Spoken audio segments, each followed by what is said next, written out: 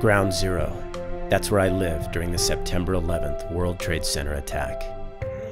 I filmed in horror from my rooftop as I watched dozens of people jump from the Twin Towers to their deaths.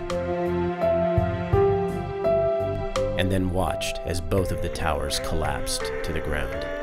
I was among the hundreds of people who ran from the debris cloud, and when the dust finally settled, all I could think about were the little kids whose mommies and daddies were killed in the terrorist attack, and how they were going to be faced with the unthinkable, being told that mommy or daddy is dead.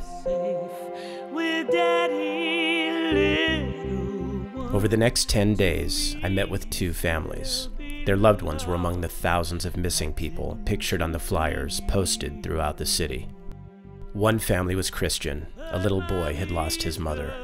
The other family was Muslim. 3 children would never see their father again. You, my child, are not alone.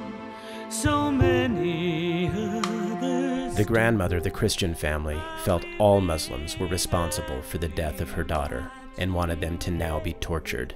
Men, women, and children. She never expected that her grandson Nicholas would become friends with the Muslim boy whose father was killed in the attack. On September 11th, 2001, our lives were changed forever. How would Nicholas's father tell him that mommy is not coming home? This September 11th marks the 10-year anniversary of the World Trade Center attack. Camelot Theatres will be hosting a special presentation of Telling Nicholas on Sunday, September 11th at 1 p.m. and 6 p.m., followed by a Q&A with the director. All proceeds will go to Variety, the children's charity of the desert. See the box office for details or visit www.tellingnicholas.com.